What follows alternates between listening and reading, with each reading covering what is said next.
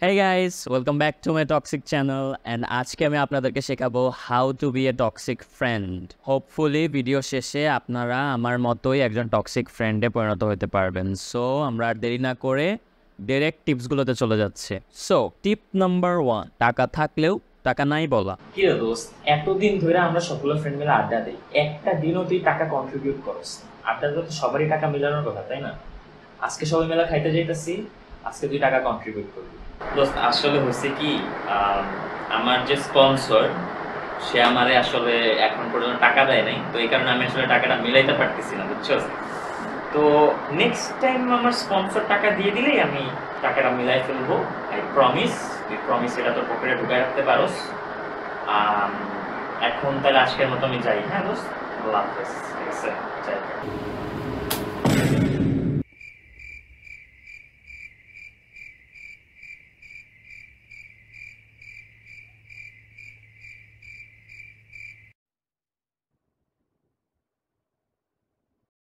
কিরে তুই তুই না কইলি এই কিরে এই বেটা এই। টিপ নাম্বার 2, বিপদে সবার আগে পালায় যাইতে হবে। আয় যা আছে সব পাই কর। হে বেটা, এই একটা লাড়ি নিয়ে আইছিস আমাকে দুইজনের পিড়াইতে, আমরা না দুইজন তুই একলা, তোর তো পিড়া ভর্তা বানাই। কি এর দুইজন? আরেকজন কিরা?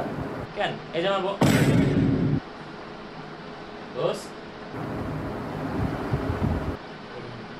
সবাই কর, যা সবাই কর। And tip number 3, only care about yourself.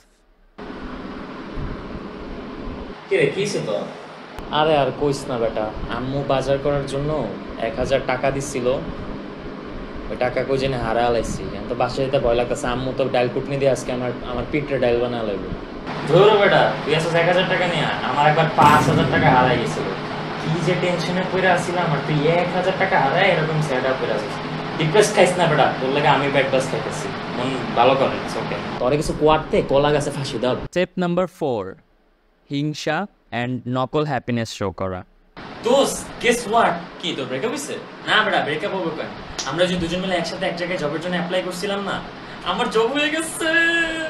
O yeah, I am so happy for you দোস্ত।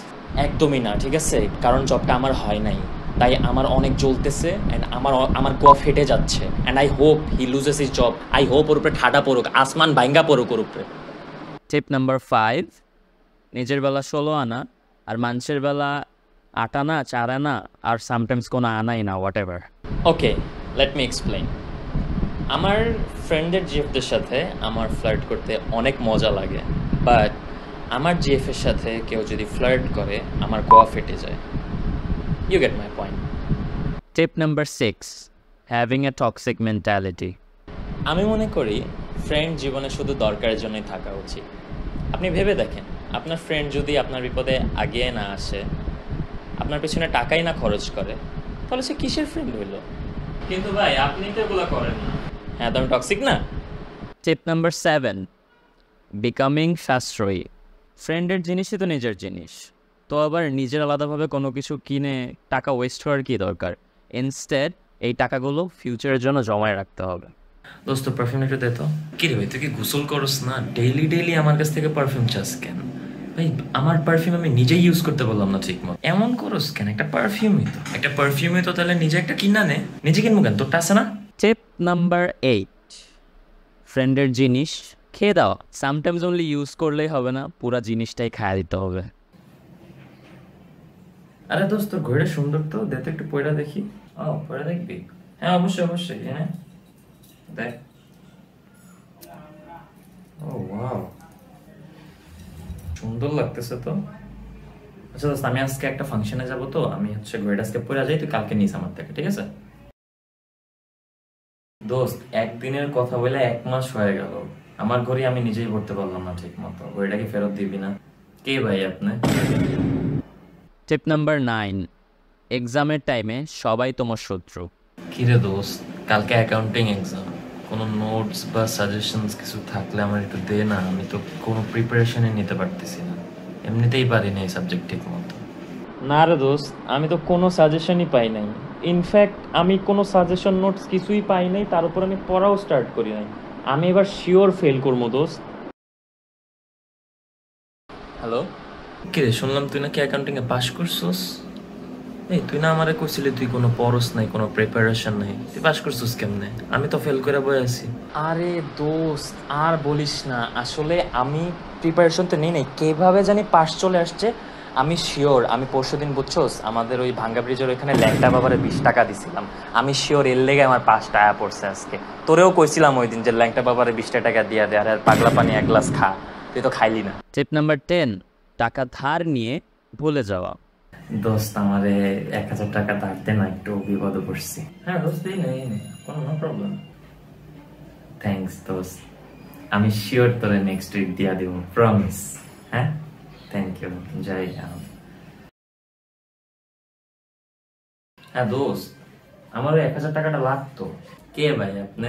কে ভাই আপনি মানে? টাকা ধার নিয়ে এখন কে ভাই আপনি না? এর লেগে তোরে টাকা পয়সা ধার দিতে মন চায় না, তুই এবার আমার টাকা পয়সা ফেরত দিস না। Hello hello hello.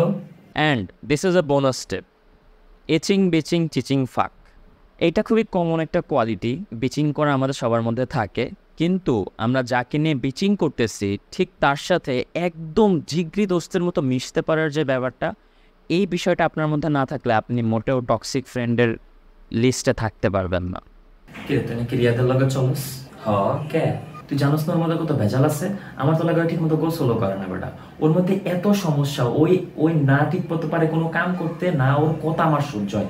ওর ফেসটা দেখলেই আমার মন চায়। কিছু কিছু মানুষ আছে না এই দুনিয়াতে, চেহারা দেখলে মেজাজ খারাপ হয়ে যায়, মন চায় বেরা থাপড়াই, ওইলে ওরকম একটা পোলাম, মেজাজটাই খারাপ হয়ে যায় দেখলে। ওর লগে চলবি না বেটা।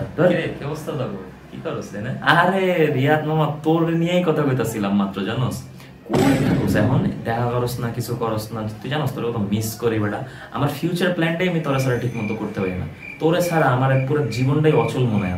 আমার ছাদ কপালের ভাগ্য যে আমি তোর মতো একটা ফ্রেন্ড পাইছিলাম, বুঝছস? লচল কিছু খাই পাশের দোকান থেকে।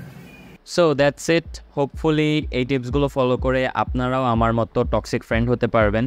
Share this video with your friends, and যদি বেশি সাহসী মনে হয় নিজেকে তাহলে আপনার টক্সিক ফ্রেন্ডদেরকে এই ভিডিওতে মেনশন করে দিবেন। আর আজকের মতো আমি যাই, বাই।